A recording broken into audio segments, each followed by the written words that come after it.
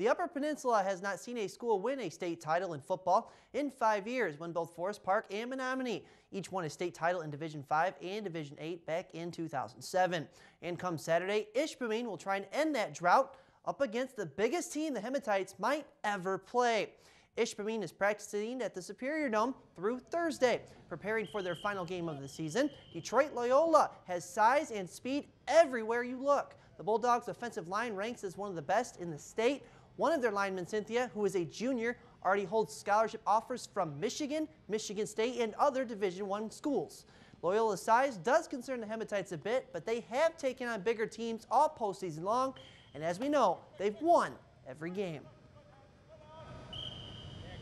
And I think their interior goes 6'7", 290, 6'6", 285, and 6'5", 275.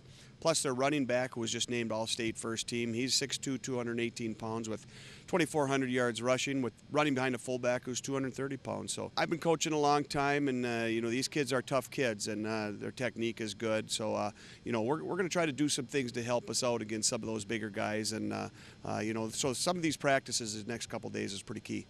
It's going to be fun, big experience for us. I mean, we've been working hard and just can't wait to play. Hope it's loud, just big crowd, cheer us on.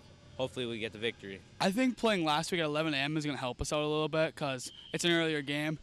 But it's the fact that we're going to be traveling so long to get to Detroit and not to get to Ford Field. We're going to have to play a great game. Coach Olson's putting a great system in for us, and I think if we execute, and we have to leave it all on the field too. I mean, if we don't leave it all on the field, it'll be a long game. The Hematites will depart from Ishpeming Friday morning at 7. They will stop in Gaylord to practice before they get to Detroit Friday night.